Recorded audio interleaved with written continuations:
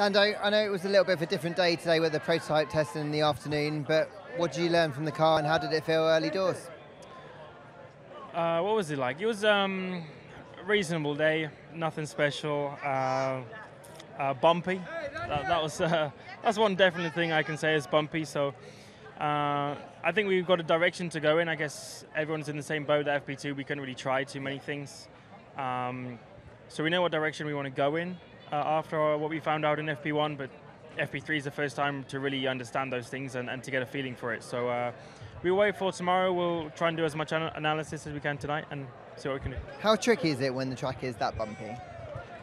I mean, it is very difficult, especially when you have a lot of tire degradation at the same time, when it's very windy like it was today.